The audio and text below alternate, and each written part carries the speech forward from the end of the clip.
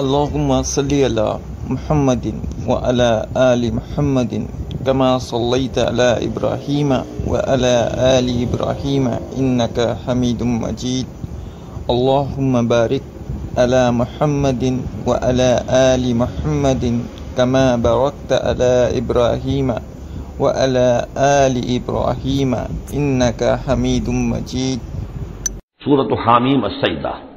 اس کا دوسرا نام سورہ فصلت بھی ہے، اور اصل میں جو سورہ سجدہ صرف کہلاتی ہے، جو کہ سورہ احزاب سے متصل قبل تھی، ہم پڑھ چکے ہیں، وہ سورہ، اس کا پورا نام ہے الف لام میم السجدہ، یعنی سجدے والی یہ دو صورتیں ہیں کہ جو حروف مقطعات سے شروع ہوتی ہیں، تو حامیم السجدہ یہ شروع ہو رہی ہے حامیم سے، اور وہ ہے الف لام میم السجدہ، لیکن عام طور پر اس کو صرف سورہ سجدہ کہہ دیا جاتا ہے، لیکن اس کے لیے پھر کیونکہ سجدہ ہی کہیں دونوں کو تو پھر تو بات واضح نہیں ہوگی، تو یہ حامیم السجدہ ہے۔ جیسا کہ میں نے عرض کیا کہ اس کا جو مرکزی مضمون آئے گا وہ ہے دعوت، یعنی ایک شخص خود اس نے توحید پہچان لی، عقیدے میں توحید اس نے اپنے اختیار کر لی، اپنے خیالات کو، نظریات کو باطل توہمات سے، مشرکانہ خیالات سے نکال دیا، توحید سے اس کا باطن منور ہو گیا۔ اب اس کا پورا وجود بھی اللہ کے سامنے جھک گیا، اس کی بندگی یا تو ہمتن اللہ کا بندہ ہے، اور اگر کسی باطل نظام کے تحت رہ رہا ہے اور پوری زندگی اللہ کی بندگی اس کے لیے ممکن ہی نہیں ہے، تو اس نظام کے خلاف جد و جہد کے اندر وہ اپنی توانائیاں کھپا رہا ہے۔ دو ہی شکلیں ہو سکتی ہیں، یا تو یہ کہ نظام حق جو ہے غالب ہے، تب تو بڑی سہولت ہے، آپ آسانی کے ساتھ اس نظام کے تحت رہتے ہوئے آپ کا پورا وجود، آپ کا پورا زندگی کا پورا نقشہ جو ہے انفرادی اور اجتماعی پورا کا پورا اللہ کے دین کے نیچے آ گیا۔ خلافت راشدہ میں کیا شکل تھی؟ یہی تو تھی۔ اب نہیں ہے، باطل غالب ہے، تو اب آپ اللہ کی بندگی کتنی کر سکیں گے؟ 5%، 10%، 15%، اور کتنی کریں گے؟ اس سے آگے تو پورے ملک کے اوپر جو ہے کفر کا غلبہ ہے، کفر کا نظام ہے، یہ ساری چیزیں تو ہے، تو آپ بھی تو اس ملک کا حصہ ہے، اس قوم کے فرد ہیں، تو اب اس کا کفارہ کیا ہوگا کہ اس معاشرے کے اندر آدمی رہے انڈر پروٹیسٹ، اس کو ذہناً کبھی ریکنسائل نہ کرے، کبھی تسلیم نہ کرے دل میں، اور زندگی میں سے، اپنی قوتوں میں سے، اپنی صلاحیت میں سے، اپنے اوقات میں سے کم حصہ اپنے لیے اور اپنے اہل و عیال کے لیے رکھے، جو سب سسٹمز لیول کا ہو، اور باقی پورا لگا دے اس نظام کو ختم کرنے کے لیے کہ اس باطل نظام کو جڑ سے اکھیڑ کر پھینکوں اور اللہ کے دین کو قائم کروں۔ یہ کفارہ ہو جائے گا۔ جس شخص نے یہ کام کر لیا، اب اسے کیا کام کرنا ہوگا؟ اب اسے لوگ تلاش کرنے ہوں گے، باطل نظام کو اکھاڑ پھینکنا کوئی آسان کام تو نہیں، ایک آدمی تو نہیں کر سکتا، اکیلا چنا تو بھاڑ نہیں پہنچ سکتا، اس کے لیے جمعیت چاہیے، جماعت چاہیے، پوری ایک قوت چاہیے۔ وہ قوت کیسے آئے گی؟ جس شخص نے یہ شروع کیا تھا اب وہ دوسروں کو بھی دعوت دے۔ تو دعوت اللہ، یہ در حقیقت مرکزی مضمون ہے سورہ حامیم السجدہ کا۔ توحید انفرادی سطح پر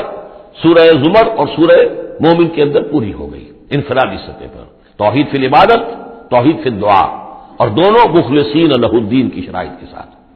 اب یہ دعوت کا ہے، لیکن دعوت میں چونکہ دعوت کا ذریعہ، اس کا آرگن کیا ہے،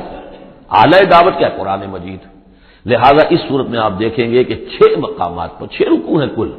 لیکن معلوم ہوتا ہے کہ جیسے میں نے سورہ بنی اسرائیل کا آپ کو بتایا تھا کہ تانا بانا ہے، اس میں 16 جگہ پر قرآن مجید کا ذکر ہے۔ ایک دوسری صورت جو ہے وہ سورہ فرقان ہے، وہ بھی قرآن مجید کا ذکر اس میں بہت کثرت سے ہے۔ ایک یہ تیسری صورت ہے، اس میں قرآن کی عظمت مختلف پہلوؤں سے اللہ تعالیٰ نے بیان کی ہے، اس لیے کہ دعوت اسلامی کا اعلیٰ میڈیم جو ہے وہ یہ قرآن ہے۔ یہ ہم دیکھتے چلے آ رہے ہیں، انذار قرآن کے ذریعے سے، تبشیر قرآن کے ذریعے سے، تذکیر قرآن کے ذریعے سے، تزکیہ نفس قرآن کے ذریعے سے، نصیحت اور وعظ قرآن کے ذریعے سے، یہ سب ہم دیکھتے چلے آ رہے ہیں۔ لہذا اب یہ صورت جو ہے اس کا مرکزی مضمون یہ ہے، باقی یہ کہ اور بھی چیزیں آئیں گی، عام جو مضامین ہیں جو مکی صورتوں کے وہ بھی آئیں گے، اور کچھ اور علمی نکات بھی اور ملیں گے انشاءاللہ العزیز۔ بسم اللہ الرحمن الرحیم، حامیم تنزیل من الرحمن الرحیم۔ یہ اتارا جانا ہے اس کتاب کا جو تم پڑھ رہے ہو اس ہستی کی طرف سے جو الرحمن ہے، الرحیم ہے، جس کی رحمت ایک ٹھاٹھے مارتے ہوئے سمندر کے مانند بھی ہے، اور جس کی رحمت میں دوام اور تسلسل بھی ہے۔ کتاب فصلت آیاتہ، یہیں سے اس کا دوسرا نام جو ہے فصلت، سورہ فصلت۔ یہ ایک ایسی کتاب ہے کہ جس کی آیات جو ہے خوب کھول کھول کر ڈسکریٹ، جن کو کہتے ہیں کہ ایک ایک چیز کو علیحدہ علیحدہ بیان کر دیا جائے، ڈسکریٹلی، ایک ہوتا ہے کچھ گڑبڑ کر کے بہت سی چیزوں کو آپ نے جمع کر دیا، نہیں، ایسی کتاب جس میں ہر شے علیحدہ علیحدہ واضح کر دی گئی ہے، جس کی آیات تفصیل کے ساتھ علیحدہ علیحدہ کر کے بیان کر دی گئی، قرآن عربی، ایک قرآن عربی کی صورت میں، لقومی یعلمون، لیکن ان لوگوں کے لیے جو علم رکھنا چاہیں یا علم حاصل کرنا چاہیں یا علم رکھتے ہوں، بشیرا و نذیرا، اور یہ کتاب جو ہے یہ از خود جو ہے بشیر بھی ہے نذیر بھی ہے۔ ظاہر بات ہے اسی کے ذریعے سے محمد بشارت دے رہے ہیں، اسی کے ذریعے سے محمد انذار کر رہے ہیں صلی اللہ علیہ وسلم، تو گویا کہ یہ کتاب جو ہے بشیر بھی ہے اور نذیر بھی ہے، جیسا کہ ہم پڑھ چکے ہیں سورہ مریم کے آخر میں، فَإِنَّمَا يَسَّرْنَاهُ بِلِسَانِكَ لِتُبَشِّرَ بِهِ الْمُتَّقِينَ وَتُنذِرَ بِهِ قَوْمًا لُدًّا،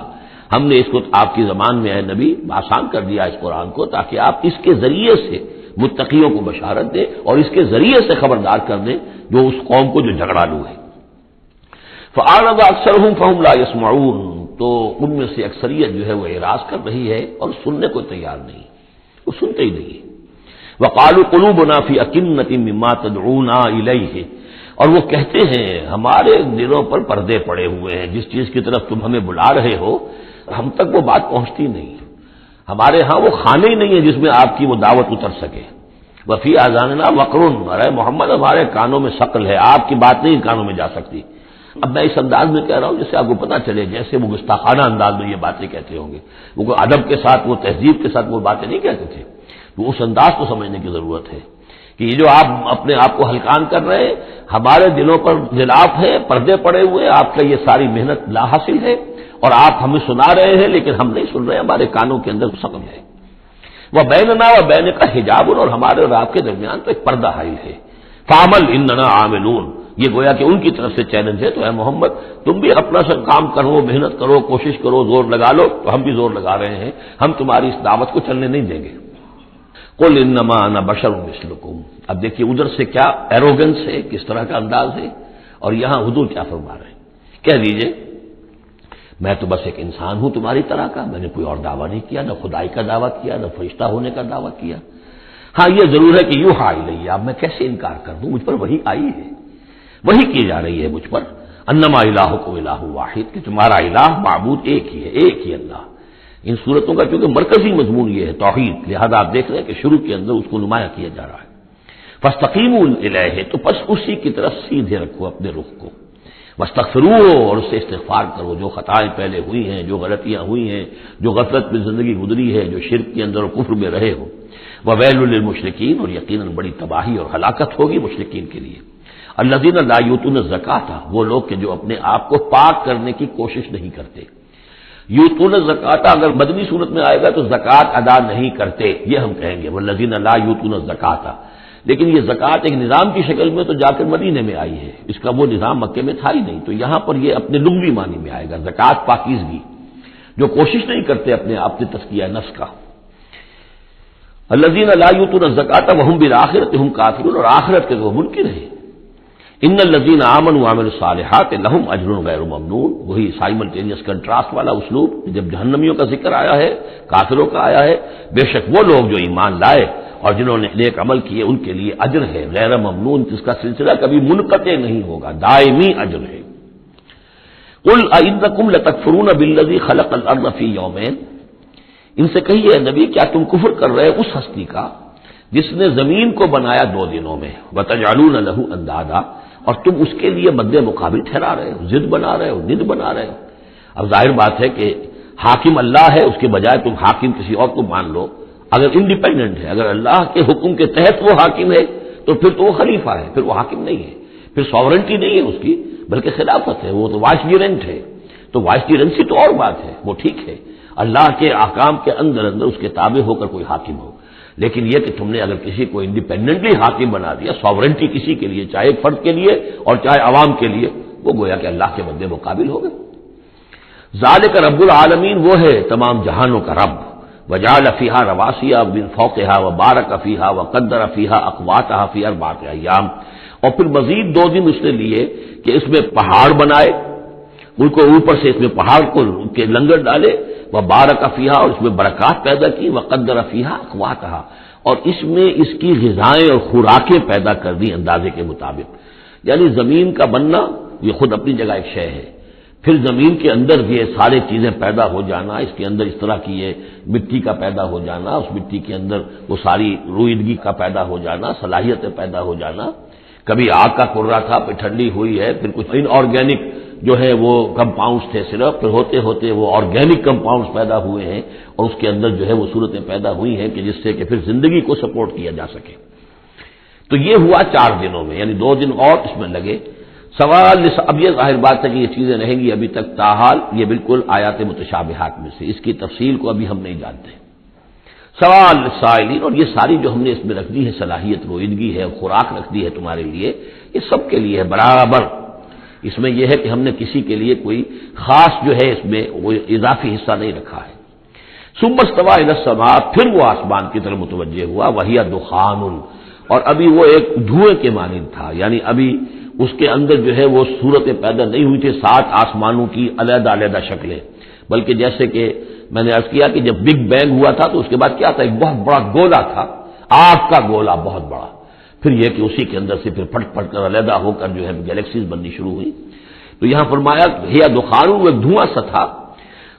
فقال لها وللارض ائتيا طوعا وكرها، تو اللہ تعالیٰ نے اس سے بھی کہا، دخان کی شکل میں تھا وہ جو آسمان، اور زمین سے بھی کہا کہ چلی آؤ، تم دونوں چلے آؤ، چاہے اپنی خوشی سے، چاہے زبردستی، چاہے جبرن، ہمارا حکم ہے. قالتا اتینا طاعین، دونوں نے کہا کہ ہم حاضر ہیں پوری اپنی خوش دلی کے ساتھ، اپنی پوری دلی آمادگی کے ساتھ. فقضاهن 7 سماوات فی یومین، پھر ہم نے ان کو 7 آسمانوں کی شکل دی ہے 2 دنوں میں. تو یہ جو قرآن میں آیا ہے کہ ہم نے، اور یہ کئی مرتبہ آ چکا، گنتی تو میں نے نہیں کی ہے لیکن کم سے کم میں سمجھتا ہوں 10 مرتبہ تو آ ہی چکا ہوگا اب تک، کہ آسمان اور زمین کو پیدا کیا ہے 6 دنوں میں. یہ واحد مقام ہے کہ جہاں پھر اس کا ایک بریک اپ بھی دیا گیا ہے، اور اس میں ایک ترتیب سامنے آ رہی ہے کہ یہ جو سلسلہ پیدا ہوا ہے ہمارا، اس کے اندر زمین کی شکل بننا، پھر یہ 7 آسمان اس کے بعد وجود میں آئے، اور ان کو پھر 2 دنوں کے اندر اللہ تعالیٰ نے یہ شکل دی ہے. ابھی ہمیں جیسا کہ میں نے عرض کیا کہ ہم 7 آسمانوں کو ابھی نہیں جانتے، تو یہ 6 دنوں کا جو بریک اپ ہے، یہ ہمارا ایمان ہے کہ کبھی وقت آئے گا کہ سائنس وہاں پہنچ جائے گی کہ معلوم ہوگا کہ صحیح یہی سیکوینس بھی تھا اور یہی ترتیب بھی تھی. وَأَوْحَىٰ فِي كُلِّ سَمَاءٍ أَمْرَهَا، اور جب 7 آسمانوں کی شکل دے دی تو اللہ نے ہر آسمان میں وحی کر دیا اس کا حکم، اس کا امر، ہر آسمان میں کیا ہونا ہے یہ اس کے لیے اللہ نے وحی کر دیا. وَزَيَّنَّا السَّمَاءَ الدُّنْيَا بِمَصَابِيحَ، اور ہم نے وہ آسمان جو قریب ترین ہے زمین سے اس کو مزین کر دیا چراغوں سے، وحفظاً، اور حفاظت کے لیے، اس لیے کہ وہی سے در حقیقت میزائل جو ہیں داغے جاتے ہیں ان شیاطین جن پر کہ جو کوشش کرتے ہیں ان سے آگے جا کر اور غیب کی خبریں حاصل کرنے کی. ذالک تقدیر العزیز العلیم، یہ اس ہستی کا بنایا ہوا اندازہ ہے جو زبردست ہے اور کل علم رکھنے والا ہے. فَإِنْ أَعْرَضُوا، پھر اے نبی اگر یہ اعراض کرے، فَقُلْ أَنذَرْتُكُمْ صَاعِقَةً، تم ان سے کہہ دیجیے میں نے تمہیں خبردار کر دیا ہے کوئی بہت سخت عذاب، کوئی بہت بڑی کڑک، مثل صاعقۃ عاد و ثمود، جیسے کہ وہ عذاب آیا تھا قوم عاد پر اور قوم ثمود پر. اس جاءتہم الرسل من بین ایدیہم ومن خلفہم، جبکہ ان کے پاس رسول آتے رہے ان کے سامنے سے بھی ان کے پیچھے سے بھی، کیونکہ اب یہ پوری عرب کو ایک جو علاقہ تصور کر کے عاد اور ثمود ان سب کو لیا جا رہا ہے، تو نبی آئے، پے بپے آئے، رسول آئے. اللہ تعبدوا الا اللہ، اور سب نے یہی کہا کہ اللہ کے سوا کسی اور کی بندگی نہ کرو، کسی اور کی پرستش نہ کرو. قالوا لو شاء ربنا لانزل ملائکۃ، ہمیشہ انہوں نے یہی کہا، ہر قوم نے یہی کہا اللہ اگر چاہتا واقعی کسی کو بھیجتا تو فرشتے نازل کر دیتا. فانما بما ارسلتم به کافرون، تو سن لو کہ جو چیز آپ دے کر بھیجے گئے ہیں اس کا تو ہم انکار کرتے ہیں، یعنی آپ اپنے خیال کے مطابق، اپنے دعوے کے مطابق جو چیز اللہ کی طرف سے دے کر بھیجے گئے ہیں ہم اس کا انکار کرتے ہیں. فاما عاد، تو عاد کا کیا حشر ہوا، جہاں تک عاد کا معاملہ تھا، فاستکبروا فی الارض، انہوں نے زمین میں بہت تکبر کیا بغیر حق ناحق. وقالوا من اشد منا قوہ، اور انہوں نے کہا کون ہم سے بڑھ کر ہے طاقت میں. اولم یروا ان اللہ الذی خلقهم هو اشد منهم قوہ، کیا انہیں یہ معلوم نہیں تھا، کیا انہوں نے غور نہیں کیا تھا کہ وہ اللہ جس نے انہیں پیدا کیا ہے کیا وہ بھی ان سے بڑھ کر نہیں ہے طاقت میں. کوئی اور انہیں قوم نظر نہیں آ رہی تھی اس وقت جو ان سے بڑھ کر ہو طاقت میں، لیکن ایک ہستی تو تھی نا. وَكَانُوا بِآيَاتِنَا يَجْحَدُونَ، اور وہ ہماری آیات کا انکار کرتے رہے. فَأَرْسَلْنَا عَلَيْهِمْ رِيحًا صَرْصَرًا فِي أَيَّامٍ نَحِسَاتٍ، تو ہم نے ان پر چھوڑ دی ہوا بہت سخت، بڑے زور کی، اور یہ جو مصیبت کے دن تھے، نحوست کے دن تھے، فی ایام نحسات، ان میں سبع لیال و ثمانیۃ ایام، دوسری جگہ آئے گا یہ جو چلی ہے تیز نہایت باد سرسر، 7 راتیں اور 8 دن مسلسل جب کر چلا ہے، لنذیقہم عذاب الخزی، تاکہ ہم انہیں مزہ چکھائیں رسوا کن عذاب کا، پھر حیات دنیا، اس دنیا کی زندگی میں، والعذاب الآخرۃ اخزی وہم لا ینصرون، باقی یہ کہ آخرت کا عذاب کہیں زیادہ رسوا کن ہوگا اور وہاں کوئی ان کی مدد کرنے والا نہیں ہوگا۔ واما ثمود فہدیناہم، اسی طرح ثمود کو بھی ہم نے تو ان کو ہدایت دی، ہم نے اپنا نبی بھیج دیا، رسول بھیج دیا، انہیں نشانی بھی دکھا دی، فاستحبوا العمی علی الہدی، تو انہوں نے ہدایت کے مقابلے میں اندھاپے کو، اندھے پن کو ہی محبوب رکھا، انہوں نے کوئی اپنی آنکھیں کھولنا پسند نہیں کیا، حقائق کو دیکھنا اور اس سے انکار کیا، فاستحبوا العمی علی الہدی، انہوں نے پسند کیا اور محبت رکھی اندھے ہونے ہی سے، بجائے اس کے کہ وہ ہدایت سے استفادہ کرتے، فاخذتهم الصاعقۃ العذاب، تو انہیں بھی پکڑا عذاب کے کڑک نے، عذاب الہون، وہ بھی بہت ہی ذلت والا عذاب تھا، بما کانوا یکسبون، ان کے اعمال اور کرتوتوں کی پاداش میں، وَنَجَّيْنَا الَّذِينَ آمَنُوا وَكَانُوا يَتَّقُونَ، اور ہم نے نجات دے دی ان کو جو ایمان لائے تھے اور جنہوں نے تقوی کی روش اختیار کی تھی، وَيَوْمَ يُحْشَرُ أَعْدَاءُ اللَّهِ إِلَى النَّارِ فَهُمْ يُوزَعُونَ، اور جس دن یہ اللہ کے دشمن جمع کیے جائیں گے آگ کی طرف تو ان کی جماعتیں بنائی جائیں گی، ان کی گریڈز ہوں گے، ان کی بھی ظاہر بات ہے کہ ان کے سب برابر کے نہیں ہیں، کسی کو سب سے نچلے پاتال میں جانا ہے، کسی کو کسی اور طرح کا عذاب دیا جانا ہے، حتی اذا ما جاؤوها شہد علیہم، تو جب یہ وہاں پہنچیں گے تو ان کے خلاف، دیکھیے شہد علیہم، علیہم علی کے میں نے پہلی کئی مرتبہ کئی دن جو ہے اس کو بار بار آپ کے سامنے رکھا تھا، شہادت علی یہ ہے کسی کے خلاف گواہی دینا، شہادت لہو کسی کے حق میں گواہی دینا، ہمیں کہا گیا کونوا قوامین للہ شہداء بالقسط، اور کونوا قوامین بالقسط شہداء للہ، اللہ کے حق میں گواہی دو، جیسے اقبال نے کہا دے تو بھی محمد کی صداقت کی گواہی دو، تو ان کے خلاف گواہی دیں گے سمعہم، ان کے کان، و ابصارہم، اور ان کی آنکھیں، و جلودہم، اور ان کی کھالیں چمڑے، بما کانوا یعملون، جو کچھ کہ وہ کرتے رہے تھے، وقالوا لجلودہم، اور وہ کہیں گے اپنی کھالوں سے، اپنی جلدوں سے، لما شہدتم علینا، تم نے کیوں ہمارے خلاف گواہی دی، قالوا انطقنا اللہ الذی انطق کل شیء، وہ کہیں گے کہ ہمیں بھی آج اس اللہ نے قوت گویائی عطا کر دی جس نے ہر شے کو قوت گویائی عطا کی ہے، ہر شے کی کوئی زبان ہے جس میں کہ وہ تسبیح کر رہی ہے اللہ تعالیٰ کی، وَإِن مِّن شَيْءٍ إِلَّا يُسَبِّحُ بِحَمْدِهِ وَلَٰكِن لَّا تَفْقَهُونَ تَسْبِيحَهُمْ، لیکن تم ان کی تسبیح کو نہیں سمجھ سکتے، یہ سورہ بنی اسرائیل میں ہم پڑھا ہے۔ تو آج ہمیں بھی اللہ نے زبان دے دی ہے، گوجائی دے دی ہے، قالوا انطقنا اللہ الذی انطق کل شیء وهو خلقکم اول مرہ، اور اس نے تمہیں پیدا کیا پہلی مرتبہ، وإلیہ ترجعون، اور اسی کی طرف تم لوٹا دیے جاؤ گے، وما کنتم تستترون ان یشهد علیکم، اور تمہیں اس کا تو گمان ہی نہیں تھا، اسی لیے اب آدمی جس کے بارے میں اندیشہ ہو کہ یہ مجھے جرم کرتا ہوا نہ دیکھ لے تو اسے کوئی پردہ کرنے کی کوشش کرتا ہے، چھپنے کی کوشش کرتا ہے، اب تم کیسے چھپتے، تمہیں یہ گمان نہیں ہو سکتا تھا کہ ان یشهد علیکم سمعکم، کہ تمہارے اپنے کان، ولا ابصارکم، اور تمہاری اپنی آنکھیں، ولا جلودکم، اور تمہاری اپنی کھالیں جو ہے تمہارے خلاف گواہی دیں گی، ولکن ظننتم ان اللہ لا یعلم کثیرا مما تعملون، بلکہ تمہیں تو گمان یہ ہو گیا تھا بہت سی چیزیں تو اللہ کے علم میں ہی نہیں ہوتی جو ہم کر رہے ہیں۔ اب یہ ایک تو عام جاہل آدمی کا خیال ہو سکتا ہے، میں آپ کو بتا چکا ہوں کہ جو منطقی لوگ ہیں، جو مشائین، جو کہ ارسطو کے پیروکار ہیں، وہ سمجھتے ہیں کہ اللہ تعالیٰ عالم کلیات ہے، عالم جزیات نہیں ہے، جزیات سے اس سے بحث نہیں، اس نے کلیات جو ہے قانون بنائے ہیں، انہی کو وہ جانتا ہے۔ انا للہ و انا الیہ راجعون۔ وَذَلِكُمْ ظَنُّكُمُ الَّذِي ظَنَنتُم بِرَبِّكُمْ، یہ تھا تمہارا وہ گمان جو تم نے اپنے رب کے بارے میں کیا تھا، ارداکم، اسی ظن نے تمہیں غارت کیا ہے۔ اور واقعہ یہ ہے کہ ہم بھی اگر کوئی خطا کر رہے ہوتے ہیں تو اس وقت فوری طور پر جو ہے ہمارے ذہن پر بھی اس طرح کے، چاہے شعوری طور پر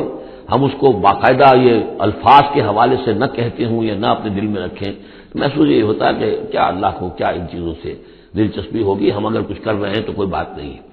یہ بات جو ہے اصل میں معلوم ہو کہ اللہ دیکھ رہا ہے تو پھر تو ظاہر بات ہے کہ وہ غلط حرکت نہیں ہوتی۔ فاصبحتم من الخاسرین، تو پھر تم آج بالکل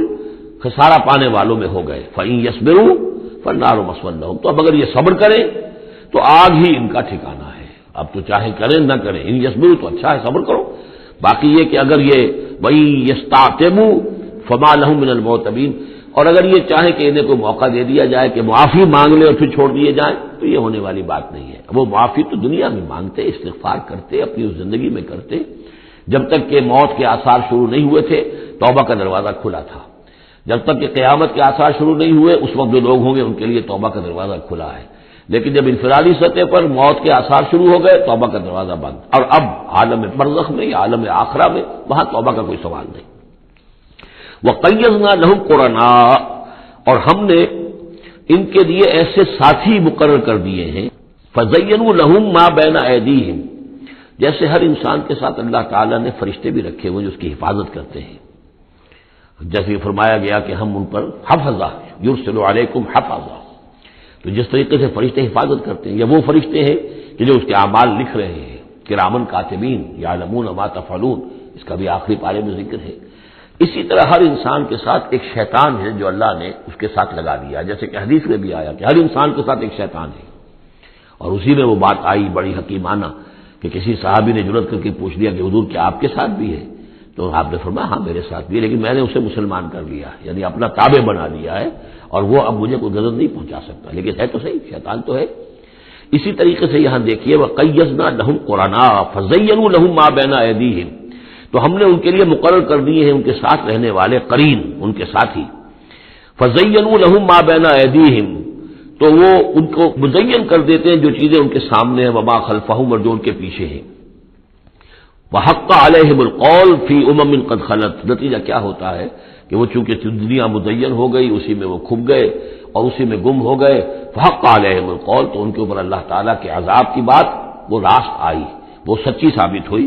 فی امم قد خلت من قبلہ من الجن والانس، تو وہ انہی امتوں میں، انہی اقوام میں کہ جو ان سے پہلے جنوں اور انسوں کی گزر چکی ہیں انہی میں شامل ہو گئے، انہم کانوا خاسرین، یقیناً وہ خسارہ پانے والے تھے۔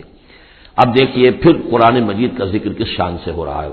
وقال الذین کفروا لا تسمعوا لهذا القرآن والغوا فیہ لعلکم تغلبون، یعنی یہ کہ جو بھی حضور کی دعوت تھی چونکہ اس کا اعلی دعوت قرآن مجید تھا، لہذا جو ان کے مخالفین تھے انہوں نے یہ کہا ایک دوسرے سے کہ دیکھو قرآن مت سنا کرو، یہ کہیں تمہارے کانوں سے اتر کر کیا پتا ہے کہ کہیں اگر ذرا اتر گیا کوئی اس کا قطرہ تمہارے دل کی طرف تو پھر تم چلے جاؤ گے۔ لا تسمعوا لهذا القرآن، اب اس کو سمجھ لیجئے، قرآن مجید کا پڑھنا پڑھانا، سیکھنا سکھانا اور سننا اور سنانا یہ تو ظاہر بات ہے کہ شیطان کو بہت ہی ناپسند کام ہے، اور یہ اگر کوئی مؤثر ہو رہا ہو، ایک تو یہ ہے کہ آپ قرآن کے نام سے کوئی ٹی وی پروگرام ہے اور کوئی ریڈیو پروگرام ہے لیکن اس کے اندر لوگوں کی دلچسپی کی کوئی بات نہیں ہے، ان کی عقلی سطح کے اوپر ان سے اپیل کرنے والا مواد نہیں ہے، تو ٹھیک ہے پروگرام کرتے رہیے، لیکن اگر کہیں خدا نہ خواستہ ان کے اعتبار سے کوئی ایسا پروگرام شروع ہو جائے کہ جس سے ذہن کھل رہے ہوں، آنکھیں کھل رہی ہوں، واقعی ان کی سمجھ میں آ رہا ہو کہ قرآن کیا کہہ رہا ہے، قرآن ہم سے کیا چاہتا ہے، تو آپ نے دیکھا کہ کس طریقے سے وہ الہدا کے خلاف جو ہے شور اٹھا اس ملک کے اندر، اور آخر وہ قوت شیطانی موجود ہے اور بڑی مؤثر ہے، ان کو ہمارے ہاں جو بھی اہمیت حاصل ہے، نتیجہ یہ ہے کہ ہندوستان میں وہ کیبل پر بھی دکھایا جا رہا ہے، کبھی کبھی دوردرشن پہ دکھا دیا جاتا ہے، لیکن پاکستان میں بین ہے، پاکستان کا ٹی وی جو ہے وہ میرا پروگرام نشر نہیں کر سکتا، باقی لوگ جو ہیں کوئی مشرق کی بات کر جائے، کوئی مغرب کی بات کر جائے، نہ کوئی تسلسل ہو، یہی وجہ ہے کہ جب میں نے وہ پروگرام رکھا تھا تو میں نے کہا تھا ہر ہفتے پروگرام ہوگا اور اسی ٹائم پر ہوگا تاکہ لوگوں کو معلوم ہو، اور وہ پورا ٹیلی کاسٹ ہوتا تھا پورے نیشنل ہک اپ پر پورے ملک کے اندر ایک ہی وقت میں، تاکہ لوگوں کو معلوم ہوتا ہے اس تسلسل کے ساتھ دیکھیں، کیونکہ وہی جو میں جس کا تذکرہ کر چکا ہوں مطالعہ قرآن حکیم کا ایک منتخب نصاب، اسی کو میں نے اس کے اندر بیان کیا تھا، اس میں تدریج ہے، ایک منطقی ترتیب کے ساتھ، تدریج کے ساتھ، کڑی کے ساتھ کڑی جڑتی ہوئی بات سامنے آ رہی تھی، تو ظاہر بات ہے کہ باطل اور شیطانی قوتیں اسے گوارا نہیں کر سکتی۔ تو فرمایا وقال الذین کفروا، کہا ان لوگوں نے کہ جنہوں نے کفر کیا ہے، لا تسمعوا لهذا القرآن، مت سنو اس قرآن کو، والغوا فیہ، اور اس کے اندر تم ہوٹنگ کیا کرو، شور مچایا کرو، جب محمد قرآن سنائے سیٹیاں بجاؤ تاکہ لوگوں کے کانوں میں قرآن نہ جائے، لعلکم تغلبون، تمہارے غالب ہونے کی یہی واحد شکل ہے تاکہ تم غالب ہو، ورنہ یہ کہ محمد صلی اللہ علیہ وسلم کی زبان مبارک سے جو یہ قرآن بیان ہو رہا ہے اور لوگ سنیں گے اگر، تو پھر تمہارے لیے جیسے کہا تھا منافقین نے کہ یا اہل یثرب لا مقام لکم اليوم، آج تمہارے لیے یہاں کوئی موقع نہیں، غزوہ احزاب کے موقع پر کہا تھا کہ تمہارے یہاں کھڑے ہونے کا تمہارا یہ کوئی جگہ نہیں، کوئی ٹھکانہ نہیں، فرجعوا، لوٹ جاؤ۔ اسی طرح اگر اس قرآن کی دعوت کو نہ روکا تم نے اور اگر کہیں لوگ اس قرآن کو سنتے رہے تو پھر تمہارا کوئی ٹھکانہ نہیں. فَلَنُذِيقَنَّ الَّذِينَ كَفَرُوا عَذَابًا شَدِيدًا. اب دیکھیے اللہ تعالیٰ کا بھی جو غصہ یہاں ظاہر ہو رہا ہے. میرا کلام جو میں نے لوگوں کی ہدایت کے لیے ہدی للناس وبینات من الہدی والفرقان، میری سب سے بڑی نعمت نوع انسانی کے لیے، اس کو اگر یہ روکنا چاہتے ہیں اور نہیں چاہتے کہ لوگوں کے کانوں تک اور ان کے دماغوں تک بات پہنچے، تو ہم ان لوگوں کو فَلَنُذِيقَنَّ، وہی اسلوب ہے بہت زوردار، ہم لازماً ان کو مزہ چکھائیں گے ان کافروں کو عذابًا شدیداً، بہت سخت عذاب کا. وَلَنَجْزِيَنَّهُمْ أَسْوَأَ الَّذِي كَانُوا يَعْمَلُونَ، اور ہم بہت ان کو سزا دیں گے، بہت برا، سب سے برے کام جو یہ کر رہے ہیں ان کے حساب سے ان کی جزا اور ان کی سزا معین ہوگی. ذَلِكَ جَزَاءُ أَعْدَاءِ اللَّهِ النَّارُ، یہ ہے جزا جو ہے ان اللہ کے دشمنوں کی آگ ہے. یہ قرآن کے دشمن ہے، اللہ کے دشمن ہے، قرآن اللہ کا کلام ہے. لَهُمْ فِيهَا دَارُ الْخُلْدِ، اور اس آگ میں ان کے لیے ہے ہمیشہ کا رہنا. جزاء بما كانوا بآياتنا يجحدون، بدلہ ہوگا ان کے لیے اس کا کہ وہ ہماری آیات کا انکار کرتے رہے. وقال الذين كفروا ربنا ارنا الذين اضلانا من الجن والانس، اور کہیں گے وہ کافر عوام الناس کی ہوں گی، وہ کہیں گے واویلا کریں گے پروردگار ہمیں ذرا ان لوگوں کو دکھا دے جنات اور انسانوں میں سے جنہوں نے ہمیں گمراہ کیا، جو ہمیں روکتے رہے، جو ہمارے راستے میں آڑ بن گئے، جنہوں نے ہماری عقلوں پر پردے ڈال دیے، ذرا ان کو ہمارے سامنے لا تاکہ نجعلہما تحت اقدامنا، ہم انہیں اپنے قدموں کے نیچے رونے کہ انہوں نے ہمیں اس کتاب سے روکا، انہوں نے ہمیں محمد صلی اللہ علیہ وسلم سے ورغلایا، ان سے ان کے بارے میں طرح طرح کے شکوک و شبہات ہمارے دلوں میں پیدا کیے، اور اس دعوت سے ہمارے اور اس دعوت کے مابین آڑ بن گئے، روک بن گئے. وقال الذين كفروا ربنا ارنا الذين اضلانا من الجن والانس نجعلهما تحت اقدامنا ليكونا من الاسفلين، تاکہ وہ ہو جائیں سب سے نیچے والے، سب سے گھٹیا. ان الذين قالوا ربنا اللہ، اب یہاں سے جو 7 آیات آ رہی ہیں اس سورہ مبارکہ کی، یہ ہمارے منتخب نصاب کا جس کا ذکر آج بھی ہو گیا ہے، اس کا جو پہلا حصہ ہے اس کا یہ چوتھا درس ہے. پہلے حصے میں 4 درس ہیں، اور میں نے عرض کیا تھا آپ کو کہ اس میں دروس جو ہے وہ جامع ہے. سورۃ العصر نجات کے لیے 4 شرطیں بیان کر رہی ہیں. والعصر ان الانسان لفی خسر الا الذین آمنوا وعملوا الصالحات وتواصوا بالحق وتواصوا بالصبر. یہ سب سے چھوٹی صورتوں میں سے 3 ہی صورتیں، 3 آیتوں کی، ان میں سے ایک یہ ہے. پھر یہی مضمون آیت البر، آیت نمبر 177 سورہ بقرہ. پھر یہی مضمون سورہ لقمان کا دوسرا رکوع، حضرت لقمان کی شخصیت کے حوالے سے، اور یہ ہے اس کا کلائمیکس، یہ چوٹی ہے. یعنی یہ کہ ایمان کی چوٹی کیا ہے، اور تواصی بالحق کی چوٹی کیا ہے، اور تواصی بالصبر کی چوٹی کیا ہے. چوٹی ہر ایک شے کی کیا ہے، وہ ہے کہ جو یہاں آ رہی ہے، کلائمیکس. اور اسی کے عین درمیان میں یہ یوں سمجھیے کہ یہ ہیرا ہے، یہ ایک بہت بڑا ہیرا ہے کہ جو اس ہار کے اندر لٹکا ہوا ہے، یہ 7 آیات کا، اور بالکل درمیان میں وہ آیت آئے گی کہ جو اس سورت کا عمود ہے. ان الذین قالوا ربنا اللہ ثم استقاموا، بے شک وہ لوگ جنہوں نے کہا ہمارا رب اللہ ہے پھر اس پر جم گئے. یہ استقامت میں قیامت ہے، قیامت مضمر ہے. اللہ کو کہہ دینا کہ میں نے اللہ کو مانا آسان ہے، اس پر جم جانا آسان نہیں ہے. جم جانے کا مطلب یہ کہ دل بھی ٹھک جائے، توکل بھی اسی پر ہو، اس کی رضا پر انسان راضی رہے، کوئی شکوہ شکایت اس کے کسی فیصلے کے خلاف اپنے دل میں نہ پیدا ہو، اور پھر یہ کہ اللہ تعالیٰ جو حکم دے رہا ہے اس کو بجا لائے انسان تن من دھن کے ساتھ. ان صلاتی و نسکی و محیای و مماتی للہ رب. ٹھکنے کا مطلب تو یہ. اسی کے لیے حضور سے بھی ایک مرتبہ کسی ایک صاحب نے سوال کیا تھا. حضور میں زیادہ لمبی چوڑی باتیں نہ سمجھ سکتا ہوں، نہ یاد رکھ سکتا ہوں، مجھے تو اسلام کی حقیقت اور دین کی حقیقت ایک جملے میں بتا دیجئے کہ اسے میں گرہ سنبھال دوں. آپ نے فرمایا قل آمنت باللہ ثم استقیم، کہو کہ میں اللہ پر ایمان لایا اور پھر جم جاؤ. اب جم جانے میں استقامت میں قیامت ہے. جن کا اطمینان ہو کہ میرا رب اللہ ہے، اب ان کا دیکھیے مقام کیا ہے. یہ ہے ایمان کی چوٹی، الا الذین آمنوا وعملوا الصالحات. ایمان اور عمل صالح کی چوٹی یہ ہے کہ آپ کا دل ٹھک جائے کہ میرا پروردگار، میرا حاجت روا، میرا پالنے والا، میرا مشکل کشا، مجھے مصیبتوں سے نجات دلانے والا، مجھے شفا دینے والا اللہ ہے. اس پر دل مطمئن ہو جائے. ان الذین قالوا ربنا اللہ ثم استقاموا تتنزل علیہم الملائکہ، ان پر فرشتوں کا نزول ہوتا ہے. اللہ تخافوا کہ ڈرو نہیں، ولا تحزنوا اور غمگین نہ ہو، وابشروا بالجنۃ التي کنتم توعدون، خوشیاں مناؤ اس جنت سے جس کا تم سے وعدہ کیا جاتا رہا. اب یہ جو نزول ہے ملائکہ کا، یہ موت کے قریب تو سب کے نزدیک متفق علیہ ہے، لیکن دوران حیات دنیاوی بھی فرشتے آتے ہیں، بدر میں آئے ہیں، انثبت الذین آمنوا، اللہ نے فرشتوں کو بھیجا کہ اہل ایمان کو جماؤ، تو یہ اثناء حیات میں بھی۔ وَلَكُمْ فِيهَا مَا تَشْتَهِي أَنفُسُكُمْ نَحْنُ أَوْلِيَاؤُكُمْ فِي الْحَيَاةِ الدُّنْيَا وَالْآخِرَةِ، ہم تمہارے ساتھی ہیں دنیا کی زندگی میں بھی اور آخرت میں بھی۔ اس سے خود ثابت ہو رہا ہے کہ دنیا کی زندگی میں یہ ان کو پیغام دیا جا رہا ہے جافظہ۔ وَلَكُمْ فِيهَا، اور آخرت میں تو تمہارے لیے ہے وہ سب کچھ مَا تَشْتَهِي أَنفُسُكُمْ، جو کچھ چاہیں گے تمہارے جی نفس، جتنا کچھ ہم نے تمہارے نفس کے اندر تقاضے رکھے ہیں، ہم سے بڑھ کر کون جانتا، ہم نہیں رکھے ہیں نا۔ اس میں کیا ہے، کیا کچھ خواہشات ہیں، کیا کچھ اس کے اندر کھانے کے لیے کیا کیا چیزوں کی اس کے اندر ایک طلب ہے، اور جو بھی اس کے اندر طلب ہے ہم نے بنائی ہے، ہم جانتے ہیں، اور ان کی کامل تسکین کا سامان ہم فراہم کر دیں گے۔ وَلَكُمْ فِيهَا مَا تَشْتَهِي أَنفُسُكُمْ، جو چاہیں گے تمہارے جی،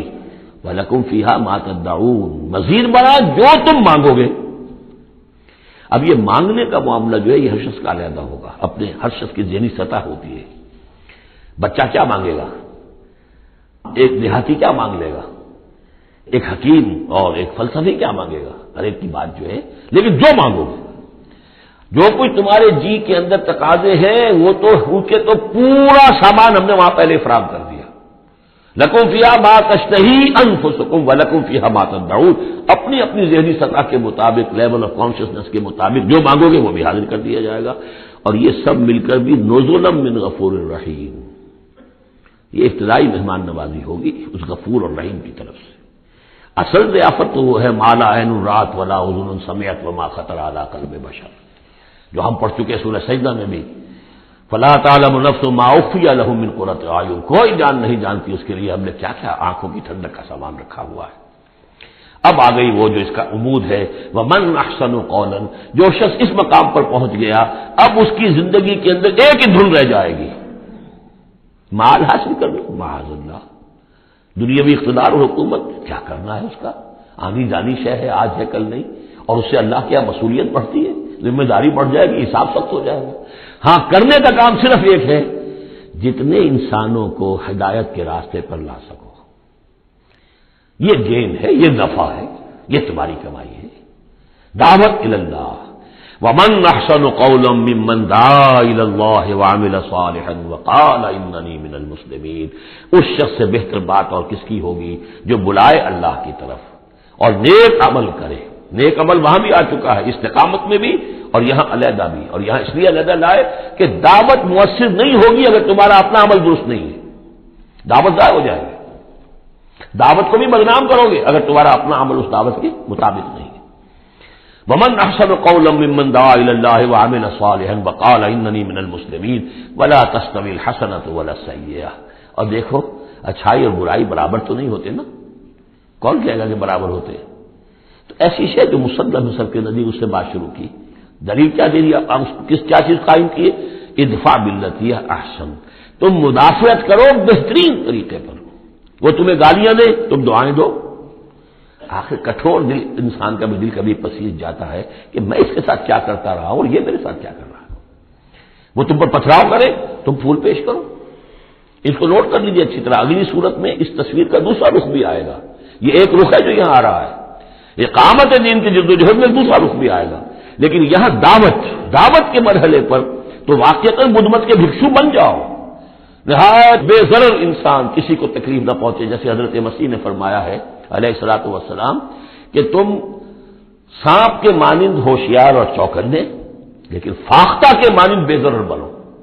فاختہ کسی ضرر تو نہیں پہنچا سکتی نا، تم ایسے بے ضرر رہو کہ جیسے فاختہ، لیکن ایسے بھی نہ ہو کہ کوئی تمہیں ضرر دے جائے، سانپ جیسے چوکنا رہتا ہے، تو ایسے بھی نہ بدھو نہ ہو تم سمجھدار تو ہو کہ تمہیں دوسرے جو ہے وہ ضرر نہ پہنچا سکیں، سانپ کے مانند ہوشیار لیکن فاختہ کے مانند بے ضرر بنو۔ تو واقعتاً دعوت کے مقام پر تو یہ کرنا پڑتا ہے، دعائیں دیجیے انہیں، ان کے لیے دعائیں رات کو کھڑے ہو کر کیجیے، ابو جہل کے لیے اور حضرت عمر کے لیے دعا کی حضور نے کہ نہیں کی۔ یہ تو ایک دعا ہے جو ہمیں زیادہ معلوم ہو گئی کہ معلوم آپ نے کس کس کے لیے دعائیں کی ہوگی اور کس کس کے لیے اللہ تعالیٰ نے آپ کی دعائیں قبول کی ہوگی۔ تو یہ ہے دعوت کا مقام۔ تو توحید انفرادی سطح پر دو اس کے رخ آ چکے، سورہ زمر عبادت اللہ کی، اس کے لیے اپنی اطاعت کو خالص کرتے ہوئے، اسی کا داخلی پہلو دعا اللہ سے اسی کے لیے اپنی اطاعت کو خالص کرتے ہیں۔ اب یہاں سے فرد سے یہ نکلے گی، وہ دوسرے افراد تک جائے گی، متعدی ہوگی یہ دعوت، تاکہ اب ایک جماعت وجود میں آئے، گروہ وجود میں آئے، جو سورہ آل عمران میں ہم نے پڑھا تھا وَلْتَكُن مِّنكُمْ أُمَّةٌ يَدْعُونَ إِلَى الْخَيْرِ وَيَأْمُرُونَ بِالْمَعْرُوفِ وَيَنْهَوْنَ عَنِ الْمُنكَرِ، جماعت ہوگی تو یہ کام کرے گی۔ وَمَنْ أَحْسَنُ قَوْلًا مِّمَّنْ دَعَا إِلَى اللَّهِ وَعَمِلَ صَالِحًا وَقَالَ إِنَّنِي مِنَ الْمُسْلِمِينَ، اور کہے یہ کہ میں بھی مسلمانوں میں سے ہوں، میں اپنے آپ کو کوئی بہت میرا زوم نہیں ہے، میرا کوئی دعویٰ نہیں ہے، میں بھی عام مسلمان ہوں۔ وَلَا تَسْتَوِي الْحَسَنَةُ وَلَا السَّيِّئَةُ ادْفَعْ بِالَّتِي هِيَ أَحْسَنُ فَإِذَا الَّذِي بَيْنَكَ وَبَيْنَهُ عَدَاوَةٌ، تو تم دیکھو گے کہ وہی شخص کے جس کے اور تمہارے درمیان آج دشمنی ہے، كَأَنَّهُ وَلِيٌّ حَمِيمٌ، ایسے ہو جائے گا جیسے تمہارا پشت پناہ ہے، مددگار ہے، حمایتی ہے، بہت گرم جوش۔ انسان آخر انسان ہوتا ہے، کوئی شخص آپ کی برائی کے اوپر کمر باندھے ہوئے اور آپ اس کی بھلائی کے لیے کوشش ہو، ایک وقت آئے گا کہ وہ ہتھیار پھینک دے گا۔ وما يلقاها الا الذين صبروا، اب یہ صبر کا وہ مقام ہے جس تک پہنچنا آسان کام نہیں ہے۔ فرمایا نہیں پہنچ سکتا ان چیزوں کو، اور نہیں ہو سکتی یہ بات مگر انہی کو جن میں صبر کا مادہ ہو، پورا ٹھوک ٹھوک کر بھرا ہوا ہو، کوٹ کوٹ کر بھرا ہوا ہو۔ وما يلقاها الا ذو حظ عظیم، اور نہیں یہ چیزیں ملتی، یہ بات اور یہ مقام تک رسائی ہوتی مگر صرف ان کی جو بڑے حظ عظیم، بڑے نصیبے والا ہے۔ یہ لفظ قرآن مجید میں سورہ قصص میں آیا تھا کہ قارون کو دیکھ کر لوگوں نے کہا تھا کہ یہ تو انہ لذو حظ عظیم، اس کے ٹھاٹ باٹ دیکھو، اس کی سواری دیکھو، اس کا لباس دیکھو، اس کے قدم و حجم دیکھو، یہ تو بڑا نصیب والا ہے۔ وہ پھر جب وہ دھسا دیا گیا تو انہوں نے کہا کہ اللہ کے ہم پر بڑی نعمت ہوئی کہ ہمیں اس طرح کا اس نے مال نہیں دیا کہ ہمیں بھی دھسا دیتا۔ لیکن حظ عظیم ہے تو یہ ہے جو اس کردار کے لوگ ہوں، ان الذین قالوا ربنا اللہ ثم استقاموا ومن احسن قولا ممن دعا الى اللہ وعمل صالحا، پھر ادفع بالتي هي احسن، اس طریقے سے وما يلقاها الا الذين صبروا وما يلقاها الا ذو حظ عظیم واما ينزغنك من الشیطان نزغ فاستعذ بالله، اور اگر کبھی شیطان سے تمہیں کوئی چھوٹ لگنے ہی لگے، یعنی کبھی غصہ آنے لگے، کسی نے کچھ کہا اور غصہ آیا، اندر سے محسوس ہوا، فاستعذ بالله، فوراً اللہ کی پناہ طلب کر لو کہ اللہ تعالی اللہ مجھے بچا اس سے، انہ هو السمیع العلیم۔ یہ آیت آ چکی ہے سورہ اعراف میں، وہاں ہوا اضافی نہیں تھا، یہاں گویا کہ اور زور دے کر یقیناً وہی ہے سب کچھ سننے والا اور سب کچھ جاننے والا۔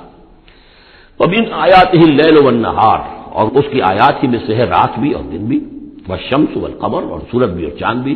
لا تسجدوا للشمس ولا للقمر، دیکھو سجدہ مت کرو نہ سورج کو اور نہ چاند کو، واسجدوا للہ الذی خلقہن، بلکہ سجدہ کرو اس اللہ کو جس نے ان سب کو پیدا کیا، ان کنتم ایاہ تعبدون، اگر تم واقعتاً اسی کی بندگی کرتے ہو۔ فإن استکبروا، پھر اگر وہ استکبار کریں، فالذین عند ربک، تو اے نبی اگر یہ سجدہ مجھے کرنے کو تیار نہیں تکبر کی بنا پر، تو وہ فوجوں کی فوجیں جو ہیں فرشتوں کی جو میرے پاس ہیں، فالذین عند ربک، جو تیرے رب کے پاس ہیں، یسبحون لہ باللیل والنہار، وہ تو دن رات اس کی تسبیح میں لگے ہوئے۔ وَنَحْنُ نُسَبِّحُ بِحَمْدِكَ وَنُقَدِّسُ لَكَ، یہ تو سورہ بقرہ کے چوتھے رکوع کے شروع میں آئی گیا تھا۔ وَهُمْ لَا يَسْأَمُونَ، اور وہ اس تسبیح کے اندر اور ہماری حمد کرنے میں یسبحون لہ باللیل والنہار وَهُمْ لَا يَسْأَمُونَ، تھکتے نہیں ہیں، سجدہ کر لیجیے۔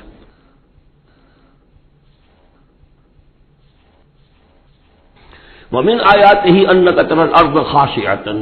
اور اس کی نشانیوں میں سے یہ بھی ہے کہ تم زمین کو دیکھتے ہو کہ دبی پڑی ہوئی ہے، جب اس کے اندر کوئی روئیدگی نہیں، کوئی گھاس تک بھی نہیں ہے تو زمین تو نیچے بیٹھی ہوئی ہے۔ فَإِذَا أَنزَلْنَا عَلَيْهَا الْمَاءَ اهْتَزَّتْ وَرَبَتْ، جب ہم اس پر پانی برسا دیتے ہیں تو دیکھتے ہو کہ اس میں حرکت پیدا ہو جاتی ہے، تازہ ہو گئی اور ربت اوپر کو ابھری، گویا کہ زمین ہی میں سے وہ نکل رہی ہے نا گھاس، گویا کہ زمین ابھر رہی ہے اوپر۔ ان الذی احیاها لمحیی الموتى، یقیناً وہ جو جس نے اس زمین کو زندہ کیا ہے وہی مردوں کو زندہ کرے گا۔ انہ علی کل شیء قدیر، یقیناً وہ ہر چیز پر قادر ہے۔ ان الذین یلحدون فی آیاتنا لا یخفون علینا، جو لوگ ہماری آیات میں کجیاں پیدا کرتے ہیں، ٹیڑھ پڑتے ہیں، وہ ہم سے چھپے ہوئے نہیں ہیں۔ افمن یلقی فی النار، تو کیا بھلا وہ شخص کہ جو آگ میں جھونک دیا جائے، خیر ام من یاتی آمنا یوم القیامہ، یا وہ بہتر ہوگا یا وہ کہ جو قیامت کے دن آئے گا پورے امن میں۔ اعملوا ما شئتم، اور ان سے کہا جائے گا کیے جاؤ جو تم کرنا چاہتے ہو، یعنی جو کہ انہوں نے کہا تھا کہ اے نبی جو آپ کو کرنا ہے کر دیجئے، ہم بھی اپنا سا زور لگائیں گے، آپ کی دعوت کو کامیاب نہیں ہونے دیں گے، یہ اس کا جواب ہے۔ اعملوا ما شئتم، کرو جو کچھ تمہیں کرنا ہے، انہ بما تعملون بصیر، جو کچھ تم کر رہے ہو اللہ اسے دیکھ رہا ہے۔ ان الذین کفروا بالذکر لما جاءہم، یقیناً وہ لوگ جنہوں نے اس الذکر کا، یہاں پھر نوٹ کر لیجیے قرآن کا ذکر آ رہا ہے تیسری مرتبہ، الذکر ہے، یاد دہانی ہے، یہ تو تمہاری فطرت کے اندر مخفی جو گواہی ہے اسی کو اجاگر کر کے تمہارے سامنے لا رہی ہے۔ اللہ کی معرفت، اللہ کی محبت تمہاری روح میں ہے، دبی ہوئی ہے، تمہارے ظہور کے پردے پڑ گئے ہیں، تمہاری عدم توجہی ہے جس کی وجہ سے کہ تم اپنے آپ کو بھول گئے ہو۔ ولا تکونوا کالذین نسوا اللہ فانساہم انفسہم، ورنہ یہ کہ اب یہ قرآن ہم نے اتار کیا ہے تاکہ یہ ذکر ہے جو ان کے پاس آیا ہے، ان الذین کفروا بالذکر لما جاءہم، یہاں پھر آگے محذوف ہے کہ ان کی شامت آئی ہوئی ہے۔ وَإِنَّهُ لَكِتَابٌ عَزِیزٌ، نوٹ کر لو یہ بڑی زبردست کتاب ہے، بڑی طاقتور کتاب ہے۔ لا یاتیہ الباطل من بین یدیہ ولا من خلفہ، باطل اس پر حملہ آور ہو ہی نہیں سکتا، نہ اس کے سامنے سے نہ پیچھے سے۔ اس کی میں مثالیں آپ کو دیتا آیا ہوں کہ کس طرح یہ اپنی حفاظت کرتی ہے کہ کہیں اس کے اندر کجی پیدا نہ کی جا سکے۔ تنزیل من حکیم حمید، یہ تو اس کا اتارا جانا ہے ایک حکیم اور حمید ہستی کی طرف سے۔ ما یقال لک الا ما قد قیل للرسل من قبل، اے نبی جو کچھ نہیں کہا گیا آپ کے لیے مگر وہی کچھ جو آپ سے پہلے بھی رسولوں کے لیے کہا گیا۔ ان ربک لذو مغفرۃ وذو عقاب علیم، یقیناً آپ کا رب جو ہے مغفرت والا بھی ہے اور بہت سخت سزا دینے والا بھی ہے، دردناک سزا دینے والا بھی ہے۔ وَلَوْ جَعَلْنَاهُ قُرْآنًا عَجَمِيًّا، تب پانچویں مرتبہ ذکر ہو رہا ہے، اگر ہم نے اس قرآن کو عجمی بنایا ہوتا، اوپری زبان میں، عجمی زبان میں، لَقَالُوا لَوْلَا فُصِّلَتْ آیَاتُهُ، تو یہ کہتے کہ اس کی آیات واضح کیوں نہیں کی گئی؟ اعجمی و عربی، کیا کتاب عجمی زبان میں اور قوم ہے عربی؟ قل هو للذین آمنوا ھدی وشفاء، کہہ دیجئے کہ یہ قرآن عربی جو ہم نے نازل کیا ہے یہ ان لوگوں پر جو ایمان لائیں ان کے حق میں ہدایت بھی ہے، شفا بھی ہے۔ والذین لا یؤمنون فی آذانہم وقر، اور واقعتاً جو لوگ ایمان نہیں لاتے ان کے کانوں میں بوجھ ہے، ثقل ہے، وہو علیہم عمی، اور یہ قرآن ان پر اندھاپا بن چکا ہے، یعنی قرآن جو ہے اس کی حقیقت کو یہ نہیں دیکھ پا رہے۔ اولئک ینادون من مکان بعید، انہیں تو ایسے لگ رہا ہے جیسے کہیں دور سے کوئی انہیں پکار رہا ہے، اس کی بات جو ہے انہیں عجیب سی لگتی ہے۔ وَلَقَدْ آتَيْنَا مُوسَى الْكِتَابَ فَاخْتُلِفَ فِيهِ، اور ہم نے موسیٰ کو بھی کتاب دی تھی تو اس میں اختلاف کیا گیا۔ وَلَوْلَا كَلِمَةٌ سَبَقَتْ مِن رَّبِّكَ لَقُضِيَ بَيْنَهُمْ، اور اگر تیرے رب کی طرف سے ایک بات پہلے سے طے نہ ہو چکی ہوتی تو ان کے مابین فیصلہ کر دیا جاتا، اس کے لیے کہ ہر شے کے لیے ایک وقت معین ہے، ایک اجل معین ہے۔ وَإِنَّهُ لَفِي شَكٍّ مِّنْهُ مُرِيبٍ، اب یہ من ہو، اب وہ اس قرآن کے بارے میں بھی شک و شبے میں مبتلا ہے، پہلے اختلافات ڈالے اور اب جب ہم نے یہ کتاب بھیج دی ہے اس کی وضاحت کرنے کے لیے تو اس کے بارے میں شکوک و شبہات میں مبتلا ہے۔ من عمل صالحا فلنفسہ، جو کوئی بھی عمل کرتا ہے نیک وہ اپنے لیے کرتا ہے، ومن اساء فعلیہا، اور جو کوئی بھی برا کام کرتا ہے اس کا جو وبال ہے سارا کا سارا اسی پر آئے گا۔ وما ربک بظلام للعبید، اور نہیں ہے آپ کا پروردگار اپنے بندوں کے حق میں ہرگز ظلم کرنے والا کسی بھی درجے میں۔ الیہ یرد علم الساعہ وما تخرج من ثمرات من اکمامها وما تحمل من انثى ولا تضع الا بعلمه وَيَوْمَ يُنَادِيهِمْ أَيْنَ شُرَكَائِي قَالُوا آذَنَّاكَ مَا مِنَّا مِنْ شَهِيدٍ وَضَلَّ عَنْهُمْ مَا كَانُوا يَدْعُونَ مِنْ قَبْلُ وَظَنُّوا مَا لَهُمْ مِنْ مَحِيصٍ صدق اللہ العظیم۔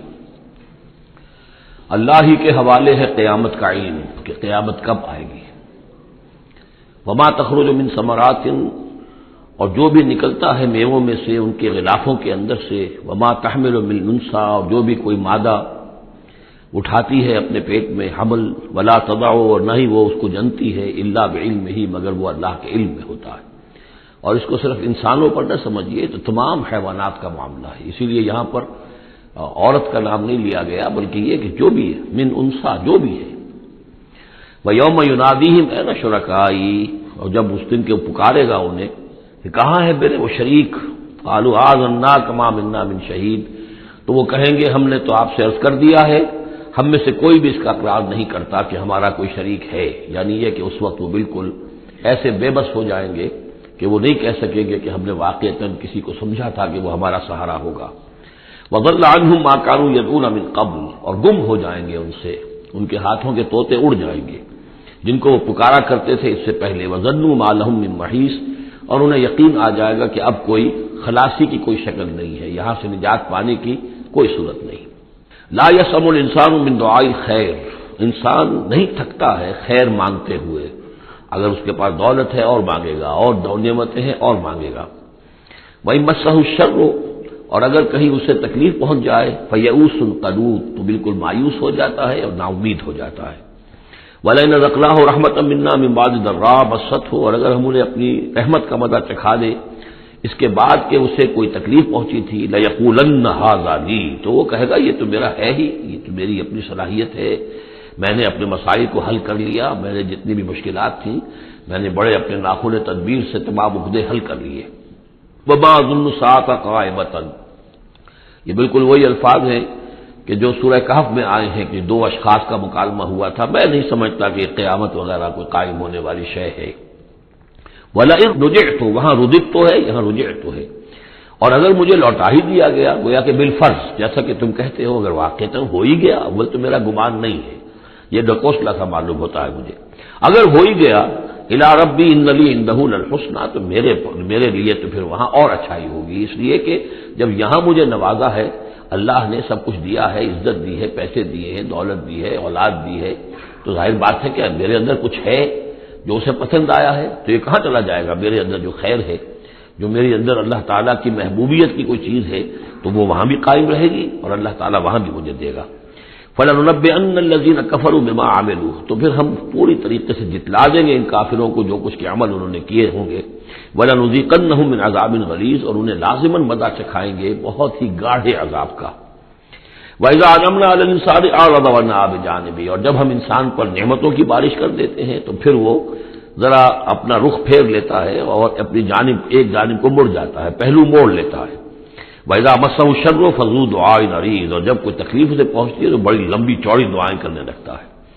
قُلْ أَرَأَيْتُمْ إِنْ كَانَ مِنْ عِندِ اللَّهِ ثُمَّ كَفَرْتُمْ بِهِ،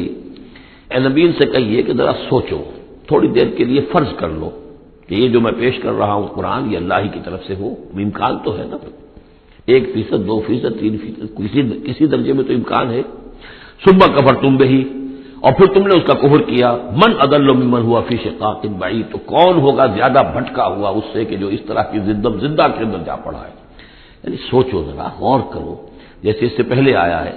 کہ میں تم سے کہتا ہوں ایک ایک کر کے، دو دو کر کے، اکیلے اکیلے، دو دو مل کر گفتگو کرو، سوچو سمجھو کہ کیا اس شخص کے اندر کوئی دیوانگی کے آثار ہیں، کوئی ان کے اندر کوئی، کبھی ان کی زندگی کے اندر اس سے پہلے جو 40 برس تمہارے درمیان بسر کی ہے کبھی کوئی جھوٹ بولا ہے۔ اب یہ آخری مرتبہ پھر قرآن مجید کا ذکر آ رہا ہے اور یہ سب سے اہم ہے ہمارے اس موجودہ دور کے لحاظ سے۔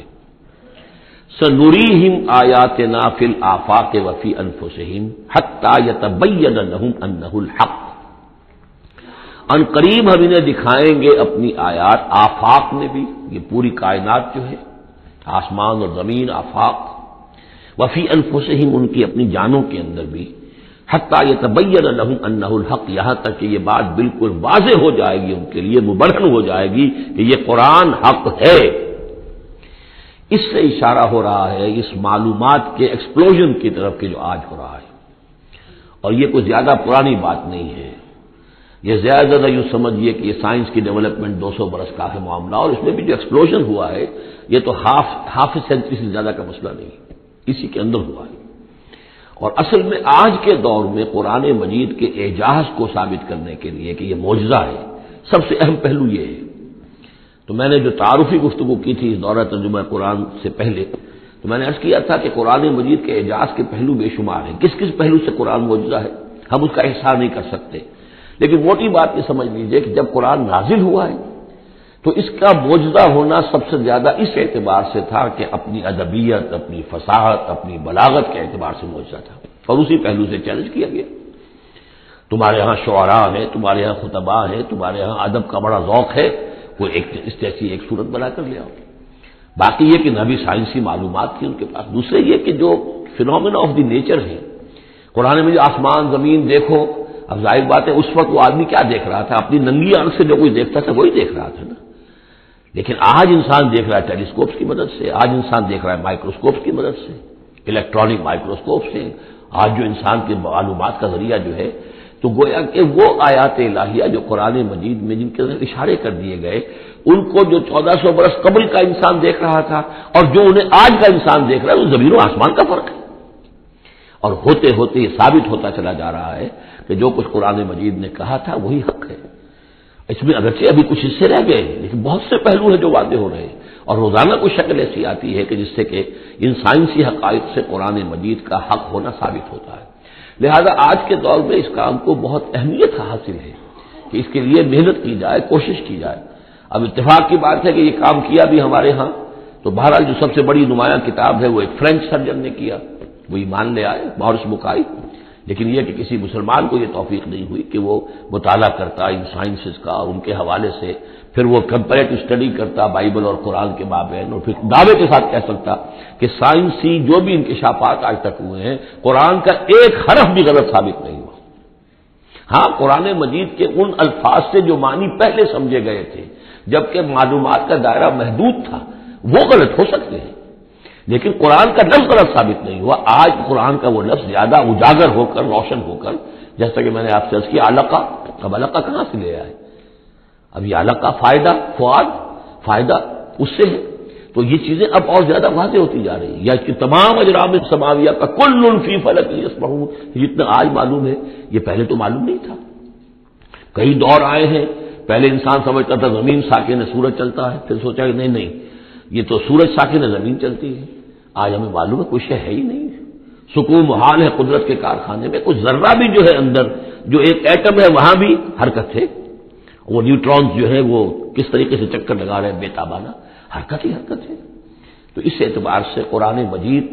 جدید سائنسی اکتشافات کے ذریعے سے جس طریقے سے اس کے حقائق مبرہن ہو رہے ہیں، اس پر زیادہ توجہ کی ضرورت۔ البتہ اس میں تکلف کرنا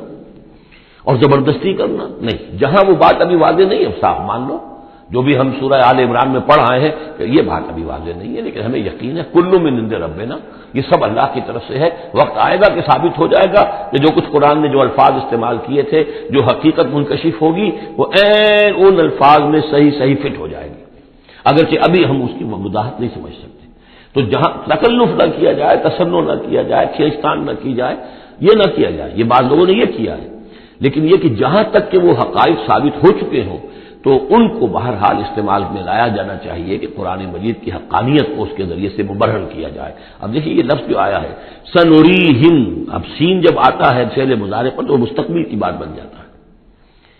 مستقبل میں ہم دکھائیں گے انہیں اپنی نشانیاں۔ اور ظاہر بات ہے سائنس جو ہے وہ اسٹڈی کر رہی ہے، ایکسپلور کر رہی ہے، خلا کو ایکسپلور کر رہی ہے، اور سمندروں میں ایکسپلوریشن ہو رہی ہے، آرکٹک اور انٹارکٹک کی ایکسپلوریشن، کہاں تک انسان پہنچا ہے، کیسی جان جوکھوں میں ڈال کر لوگوں نے جو ہے وہ چیزیں جو ہے معلومات کا خزانہ جمع کیا ہے۔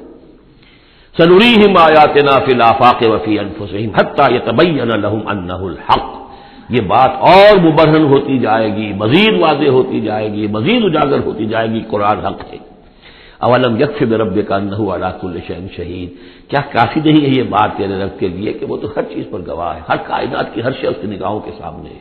لیکن آج سے 1400 برس پہلے وہ انہی الفاظ میں اس نے بیان کیا تھا جسے اس وقت کا انسان سمجھ سکتا، وہ باتیں آج کے حوالے سے جو باتیں آ رہی ہیں وہ بیان کر دی جاتی، سمجھ میں کس کی آتی نہیں۔ الا انہم فی مریۃ من لقاء ربہم، آگاہ ہو جا یہ لوگ اپنے رب سے ملاقات کے بارے میں دھوکے میں پڑے ہوئے، شکوک و شبہات میں پڑے ہوئے ہیں۔ الا انہ بکل شیء محیط، آگاہ ہو جا وہ ہر چیز پر محیط ہے، ہر چیز کا احاطہ کیے ہوئے ہے۔ بارک اللہ لی ولکم فی القرآن العظیم ونفعنی وإیاکم بالآیات والذکر الحکیم۔ دوستوں، اگر ہم اپنی دنیا کے ساتھ اپنی آخرت کو بھی سنوارنا چاہتے ہیں تو ہمیں رسول کریم صلی اللہ علیہ وآلہ وسلم کے بتائے ہوئے طریقوں کو اپنانا ہوگا، اسی سے ہماری دنیا اور آخرت دونوں سنور جائیں گی انشاءاللہ العزیز۔ وصلی اللہ تعالی علی خیر خلقہ محمد وآلہ واصحابہ اجمعین برحمتک یا ارحم الراحمین۔